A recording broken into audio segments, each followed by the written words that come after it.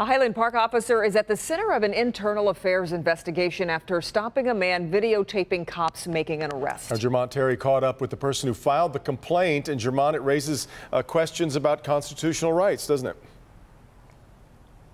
It does, Devin. In this day and age, when everyone has a cell phone, they are bound to pull them out and record even when officers are making an arrest. And legally, you can record officers doing that. But either this Highland Park officer didn't know or didn't care when he cuffed this guy. The officers was in this last parking spot. Lawrence Newell walks me through what he experienced and captured on his cell phone. As he stepped out of Parkside, Coney Island in Highland Park, Newell spotted Highland Park officers arresting a woman, so he started recording. Do you believe you were impeding this investigation? Absolutely not. It was other customers coming in.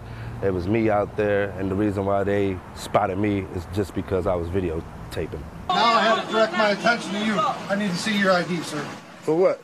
I haven't committed no crime. The officer takes the cell phone and cuffs him. Put your hands behind your back, sir. Newell claims that officer detained him for nearly 40 minutes before offering a lecture. Why I shouldn't videotape officers on duty. So he took action. I went to the city hall in the city of Highland Park, and I filed a complaint the next morning.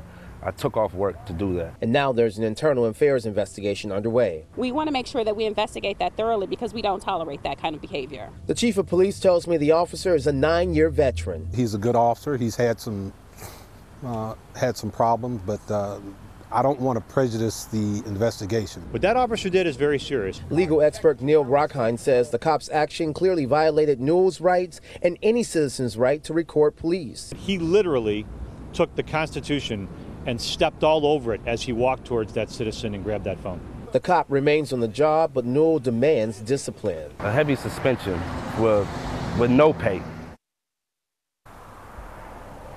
Now, Newell believes that this officer was also trying to intimidate him. That's another reason he filed this complaint with the police department. And also, he points out when the officer took his cell phone, he went through it trying to delete the video in question. And Rockheim says that could be considered an illegal search of property. The chief of police telling me tonight that this internal affairs investigation could take at least 2 weeks to complete. Reporting live in Highland Park tonight, Jermont Terry, Local 4. Well, Jermont, was Newell ever arrested or ticketed, for that matter, by the officer? Devin, he didn't get a ticket, a citation, was not brought down here to the police department. He just sat in the back of that squad for about 40 minutes and was let go afterwards. All right, Jermont.